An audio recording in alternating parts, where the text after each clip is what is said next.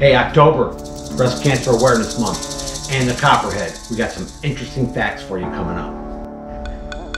Hey, the Copperhead, it just may be the cure for breast cancer.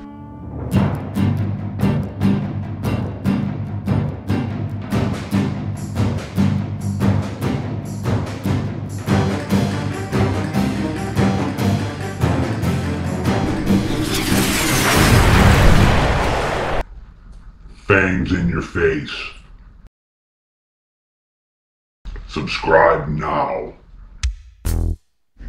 Hey, a big Venom Central thank you to Wally Tucker, Peter Carmichi, hey, and Len Brewer. Thank you so much, Len. We love you so much. We hope to get to see you soon, Len. What's up, Venom Squad? Hey, it being October and this being Breast Cancer Awareness Month, and I know a lot of y'all are probably seeing a lot of these posts that people are putting up about the Copperhead and what it's doing for breast cancer. And we're gonna hit on some of that and give you the facts on what's going on. And now we're gonna start out just with some basic stuff about Copperheads. For y'all that ain't snake people.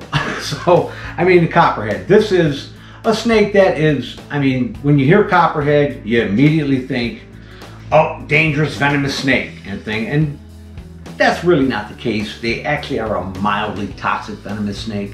I think they average maybe about 2,000 to 3,000 bites per year because they're very prolific and there is a lot of them. And the death rate, the actual fatalities on that is very minute. I mean, a fatality from a Copperhead bite is very rare. And the facts are, I think there's been like only 4 or 5 fatalities in the past 20 years. So it's not a deadly animal. And even though it's demonized by the public, it's really not. And with the Copperhead, now here in the good old US of A, you know, our Native American Copperheads, you know, we used to have like 5 distinct subspecies.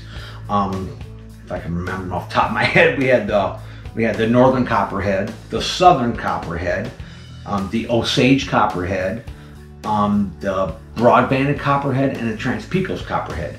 But just recently here, actually a very old and dear friend of mine, Tim Geyer, he did his thesis on Copperheads, and it just got, I'm pretty sure it just got done last year, where the taxonomy actually changed because of Tim's thesis.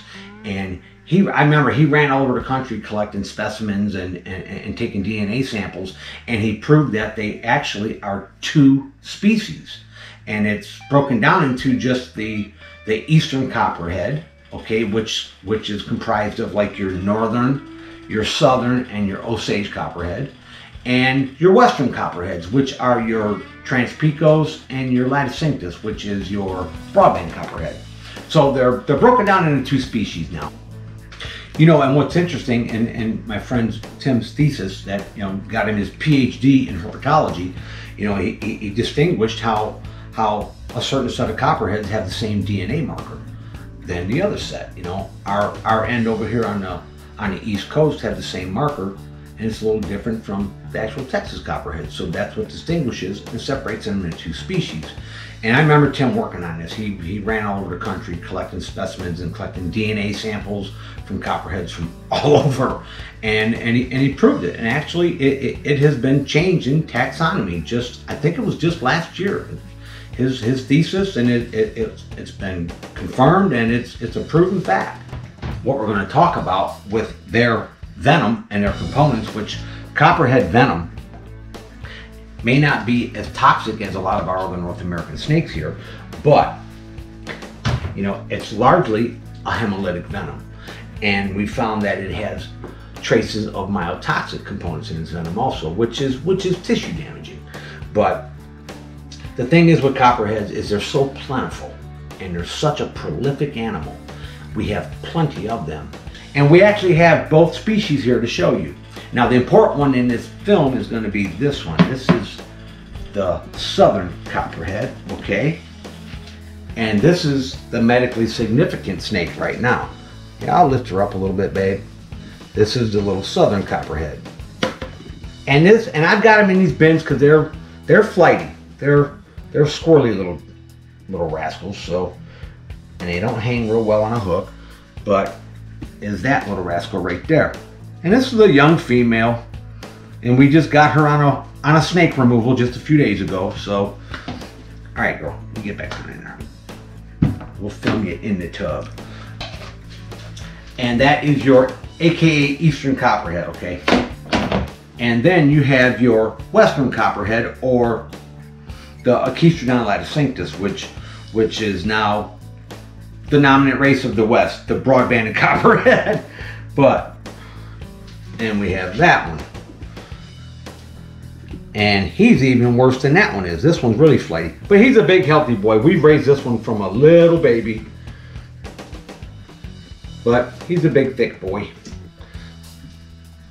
Alright, let's set him down there real quick. And we will just pan down for the animals. Just cover him while I'm talking. But the Copperhead is actually a very prolific snake. You know, interestingly enough, you know, when I say Copperheads are very prolific, it's one of the few snakes that it's a proven fact that this snake actually undergoes a phenomenon that we call parthenogenic birth. That means it has babies on its own. Females can literally do this without a male present. I mean, it's incredible. And is that why they're so prolific? And I read a recent study and some recent scientific journal papers where they've done a study on like 22 different Copperheads in the wild. Female Achistrodon contortrix, which is our southern Copperhead, or also known as the Eastern Copperhead, where the ones that were gravid, they actually proved that 1 out of every 22 was a parthenogenic birth. And there's males present, but they're totally denying the male, and they're having birth on their own. And it's been studied in the lab, and it's been proven in the lab time and time again with the Copperhead. This snake has the capability of parthenogenic birth, and it's more prevalent than we think. And the thing is if this species of Copperhead proves to be an aid in a cure for cancer, it's going to be a very medically significant animal. So think about it before y'all cut one in half with a shovel or run them over or kill them. Because this little guy right here just might be the animal that helps save a family member someday and help halt the growth of breast cancer cells. So, interesting stuff, but we're going to hit on how this works and just what's going on in the clinical studies with the southern Copperhead. Contortristatin, it's what we call a CPP, okay? That's a cell-penetrating peptide.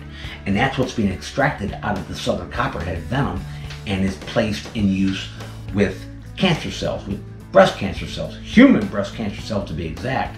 And what it does is it binds itself to that cell and stops the growth of it. So it's interesting stuff that they're doing, and it's still all under clinical trials. I don't believe that this is anywhere near, you know, being able to be used on patients yet. But I know here in the US it's being used on lab mice, and it's proving to be very, very effective. So that's like a huge step towards using it next on human trials, which would be outstanding for breast cancer patients. And an interesting fact, it's also stopping the migration and the growth of other kind of tumors.